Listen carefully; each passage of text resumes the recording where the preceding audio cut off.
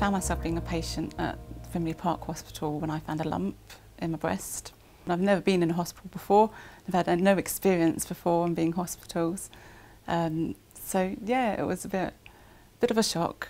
And I found myself very much a full-time patient at Frimley Park last year. Frimley Park's located in Surrey.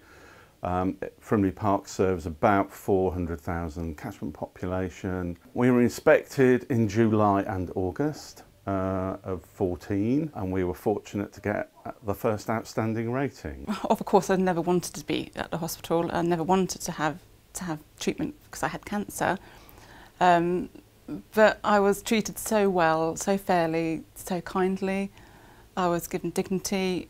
I was treated as an individual, not just another patient. It's the culture that determines the quality of services that are provided. Leadership is the key ingredient, and in any organisation, if you want good leadership, you've somehow got to connect the top with the bottom. Clinical leadership is where I believe the doctors and nurses and actually healthcare professionals within an organisation direct and actually drive both the delivery and quality improvement for patients.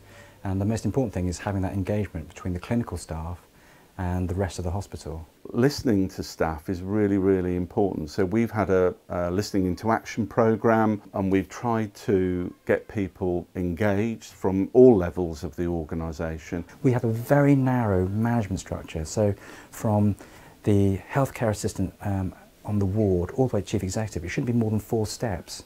But actually we like just walking around and people just saying, Tim, there's an issue here. Can I talk to you about it? Everybody's visible.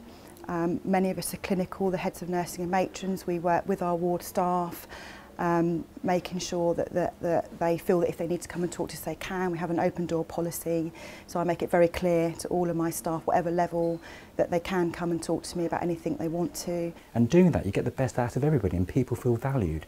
If you feel valued in an organisation, you're more likely to give your best, go that extra mile.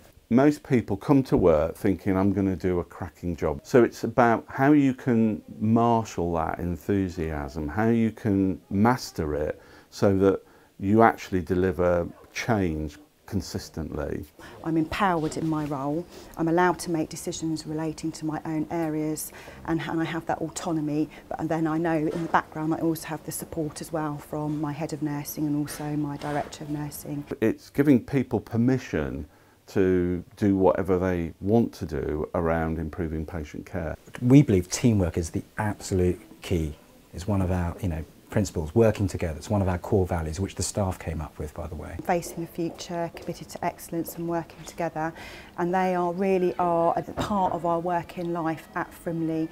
Everything we strive towards incorporates our values. And if we get that right, we know that we can deliver fantastic care to our patients. I was very much having to put all my faith and trust in these people I've never known, these strangers. So it's very important that they make sure that you feel like you're cared for and looked after, which they did.